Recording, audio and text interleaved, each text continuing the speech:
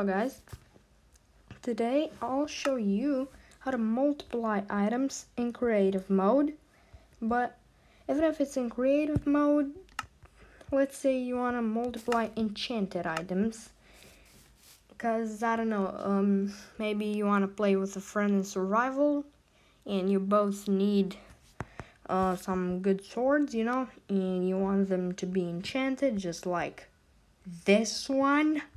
You don't really have time to make another one, it takes you a while to enchant it.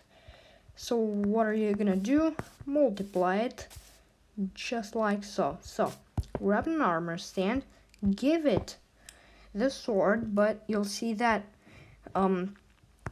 I still have the sword because I'm in creative mode, and then don't hold anything in your hand, walk up to it and grab it. See, now I have two.